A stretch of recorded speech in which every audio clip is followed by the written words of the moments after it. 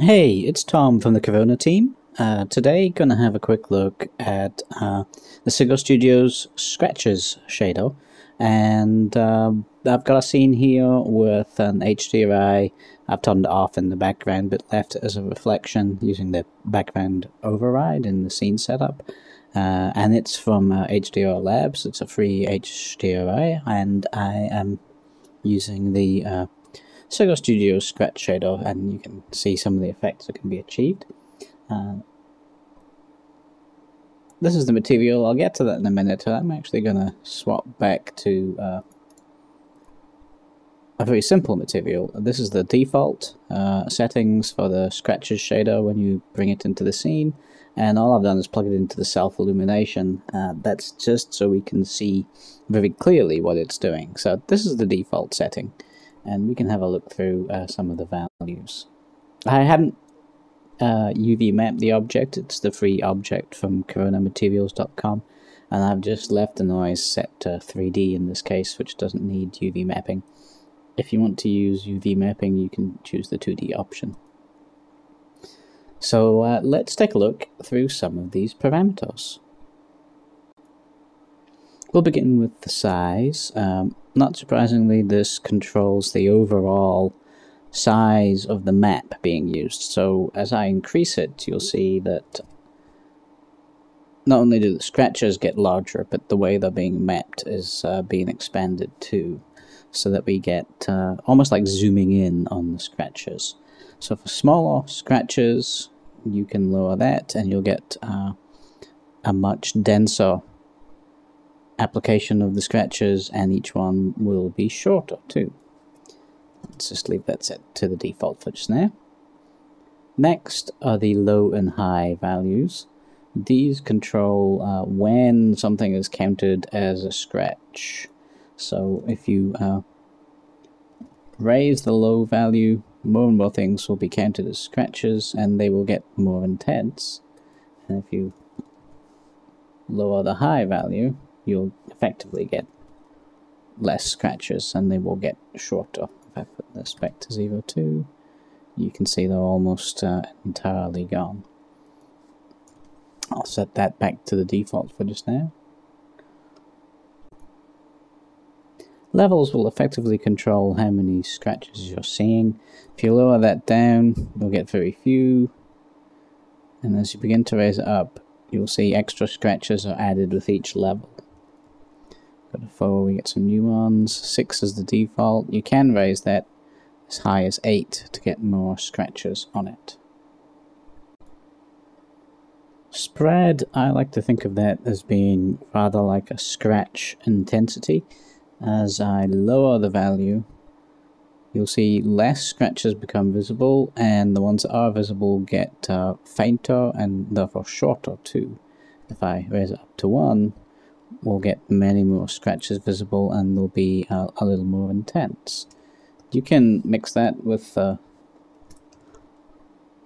low value, and that lets us have very intense but very short scratches if we raise the low value higher with the spread value lower. And if we bring that back up, lower that back down, we get a different distribution in terms of the strength and length of those scratches. Stretch controls how the overall map is stretched out across the object. If I lower it, you'll see that you'll notice that they move. They begin to get adjusted over the surface, and as we raise it from the default, the opposite happens. They get more compressed in the surface. These two values obviously let you control the colors. Let's just set that back to 10. And if you raise the black color, you'll obviously start to see the effect get reduced. And that's another good way of controlling the intensity of the scratches. Erosion is interesting. Let me just zoom in a little on the object. And if you enable erosion, you'll see that the scratches now are not solid lines, but they get broken up. And if you increase the strength of that, you'll see that they actually begin to break up altogether. And 1's the maximum strength. And then the scale factor will adjust how that happens. If we lower that, you can see they're broken up on a very small scale, and as you raise it, they get broken up on a very large scale. Enable the checkbox for that effect, or disable it to turn it off altogether. Distortion only works if you feed in a distortion map.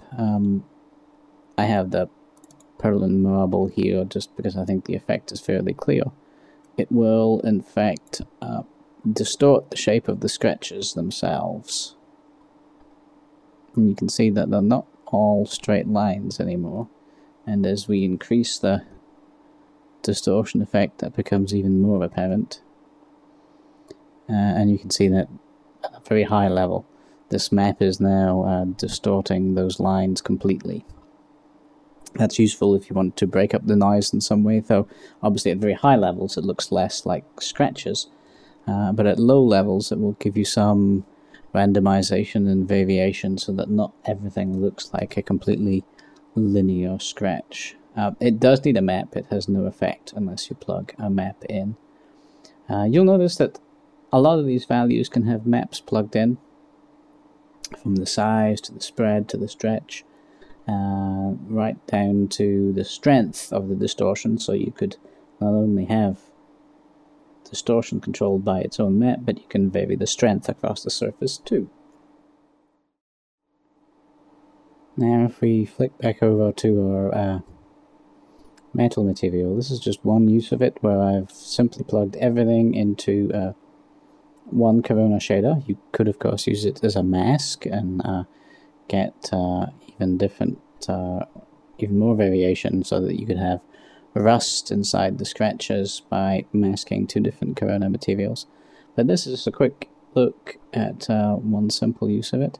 Here I've plugged it into the reflection color so that the scratches darken the reflections, and I've plugged it into the bump also. You could also plug it into reflection gloss in terms of a less metallic material. You could plug it into diffuse color. You could of course blend several layers of the scratches together. And the last effect I'm going to look at, if I zoom in some more, is the bump delta. Low values give you very sharp scratches. If you raise the value up, those scratches do get wider and a little bit more soft at the edges. You can see that there. Maybe if I raise the bump some in the Corona material, it might be even more obvious. In this case I've lowered it down to 0.005. Bring that up. Come back in here, and there's a value of 1 and a value of 0.001. You can see those scratches become thinner and much more sharply defined at the edges. So that's just a very quick introduction. A lot of things you can do with this shader, a lot of different ways to be able to use it, and very well worth exploring, particularly as a free shader. So give it a look, give it a try, and it should add a lot of extra realism to your materials without too much in the way of hard work. Thank you.